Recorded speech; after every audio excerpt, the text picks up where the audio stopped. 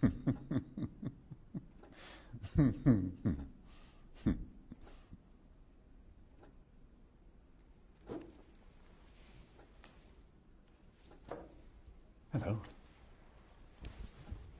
My name is Montague William III, and what I will tell you may well sound absurd, but the less who believe it, the better for me.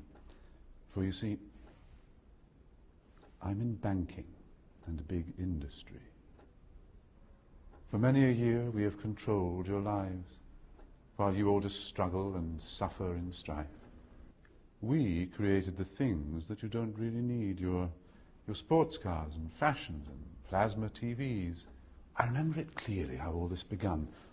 Family secrets from father to son, inherited knowledge that gives me the edge, while you people lie sleeping at night in your beds. We control the money that controls your lives, whilst you worship false idols and wouldn't think twice about selling your souls for a place in the sun. These things that won't matter when your time is done.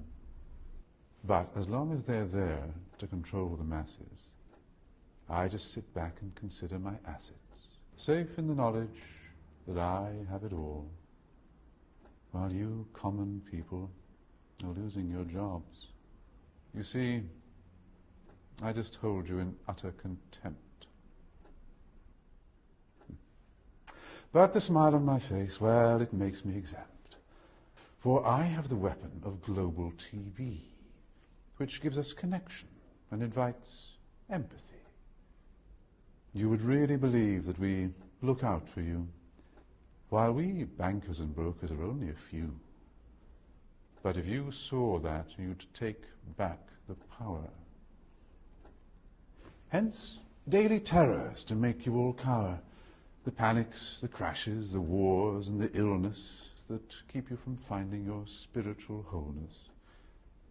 We rig the game, and we buy out both sides to keep you enslaved in your pitiful lives.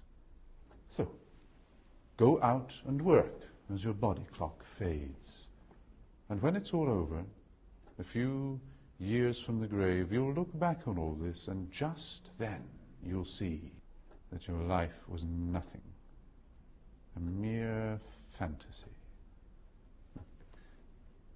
There are very few things that we don't now control. To have lawyers and police force was always a goal, doing our bidding while you march on the street. But they never realize that they're only just sheep. For real power resides in the hands of a few. You voted for parties. What more could you do? But what you don't know is they're one and the same. Old Gordon has passed good old David the reins, and you'll follow the leader who was put there by you. But your blood, it runs red, while our blood runs blue. But you simply don't see it's all part of the game. Another distraction, like money and fame. Get ready for wars in the name of the free, vaccinations for illness that will never be, the assault on your children's impressionable minds, and a microchipped world. You'll put up no fight. Information suppression will keep you in tow. Depopulation of peasants was always our goal. But eugenics was not what we hoped it would be.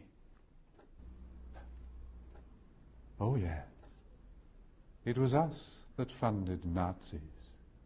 But as long as we own all the media too, what's really happening does not concern you. So just go on watching your plasma TV, and the world will be run by the ones you can't see.